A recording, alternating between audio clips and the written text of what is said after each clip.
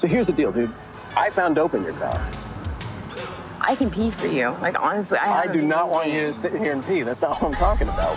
What you want, what you want, what you gonna do when Chevy John Brown come for you? We were just beginning our shift. We were going through a neighborhood, and we saw a vehicle that was driving really fast. So we went after this car and explained to the female occupant, who was the driver of the car, this is what's going on, this is why we're stopping you, and then tried to start feeling out the situation.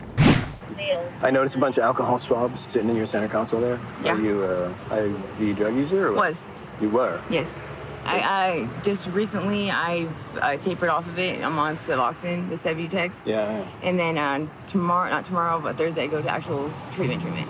So how long have you been clean right now? Going 5 days. You don't have any heroin in your system? Oh, no. Do you have anything in the car I need to worry about? No. Okay. Do you mind if I check your car really quick? I was able to gain consent to get inside of the vehicle. So once I was able to do that, I found needles and there was a drug kit. One of the things that is synonymous with a car thief is that they have these shaved down keys. And she had a bunch of these. And then I found a little tiny bit of heroin inside of her user's kit. And that provoked a conversation about her drug use. Sorry, it's dirty. It's embarrassing. And are you a cutter? Yes, I go through really bad. I just want to look at your arms for a second. Hold them out for me. Okay, look at that. There's no punctures. Is that the only vein that you shoot in? Yes, these are not from that. These are just from, these had little bumps that got infected from when I was using. And my body was not reacting good to the dope.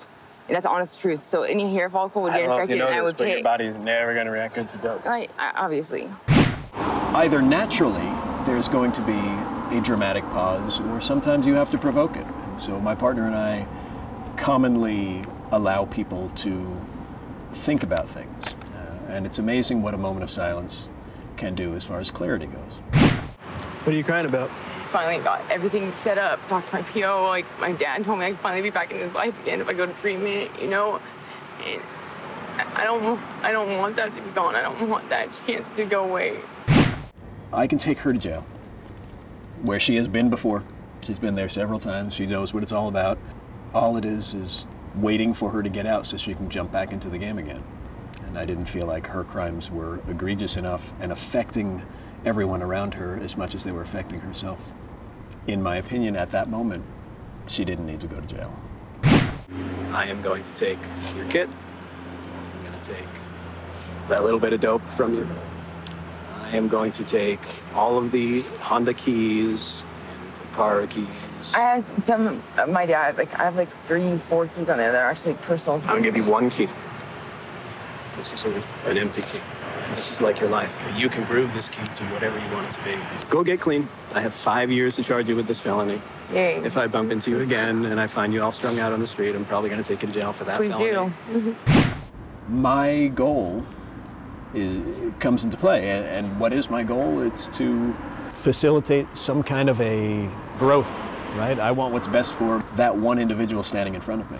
So I did my best to start encouraging her through whatever means I had to get on the right path.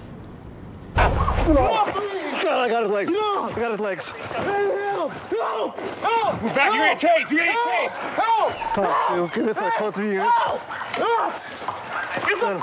This taser him.